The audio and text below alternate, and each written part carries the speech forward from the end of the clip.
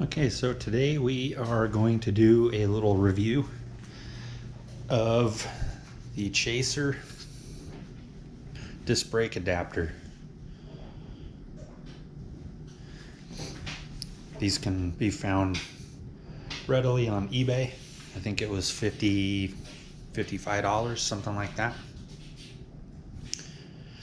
A little backstory.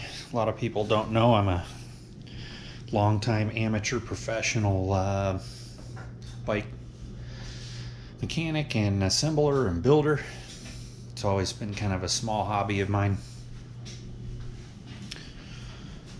So we're working with a about a 1995 it's about a 95 Bridgestone MB3. At least if I remember right, it's an MB3. Hasn't had the original decals on it since the 90s. And anyways, we've had this bike since then. It's kind of floated around between a few of us, but now my son rides it more than anything else. So we're rebuilding it once again. And obviously disc brakes are pretty common now. Get tired of changing brake pads. I get tired of listening to brake pads make all kinds of nasty grindy noises, even with the best compounds. So we're gonna make the switch. Don't really care about weight. I know that's a big deal with a lot of people are like, oh, don't put disc brakes on there, it just adds weight. Well, it does, but I've got way more weight than what this disc brake kit will add to this bike stuck in my belly, so there's that. So yeah, anyways, sorry about that, getting sidetracked there for a second. Super happy with the kit.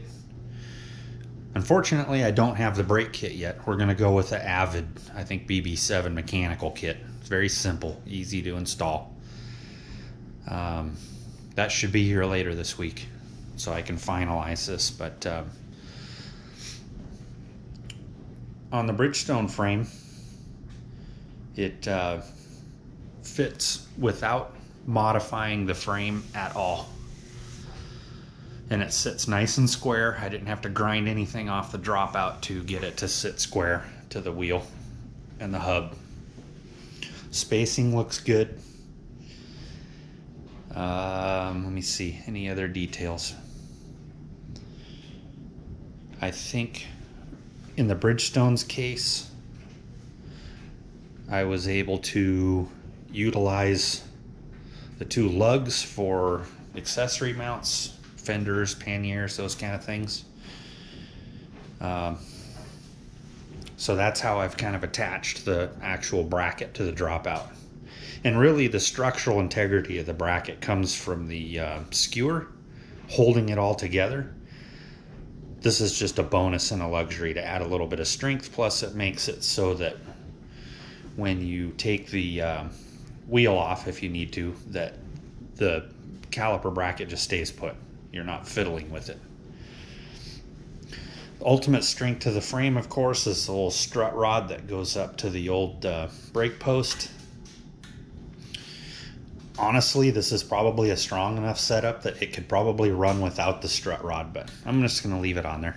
It's only an extra ounce or two, and I don't have to worry about this frame ever caving in on itself.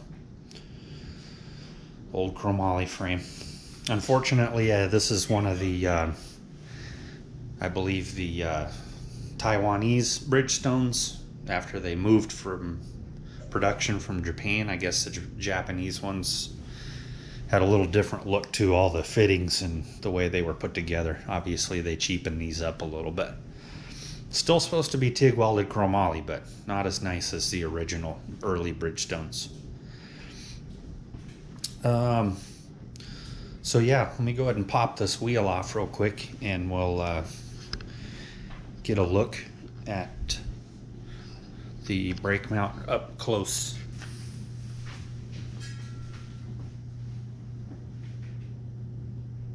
I tighten that up good and tight.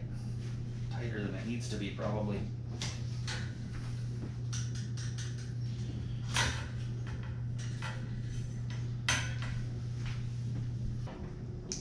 So yeah, you can see the couple of screws these screws that I put in here, they're just, I think they're derailleur clamp screws. So I did have to drill the holes for these. Probably should have stated that earlier. I set it up, put the wheel on with the skewer, tightened it all down, got it adjusted where we wanted it. Matched up the dropout angle once it was set into position. Then I went in with a 90-degree pick. Obviously the screws wouldn't be in there. Scribed the bracket, the caliper bracket, so that I could drill it out on my little mini drill press, and it just turned out awesome. So probably my one biggest complaint about the Chaser Tech kit is it comes pre-drilled with this countersunk hole in it. I kind of wish they would have an option of just selling a blank one, because there are frames with dropouts where that hole is just going to be more of a problem than a help. But on this particular bike, no problems. Actually worked out very, very well. So that is what we have so far. I'm very optimistic that this is going to work just fine. So we'll get the brakes put together and probably, hopefully, have this guy riding by this weekend. Next weekend, I guess it would be. If you guys have any questions about this kit, you all know where to put them.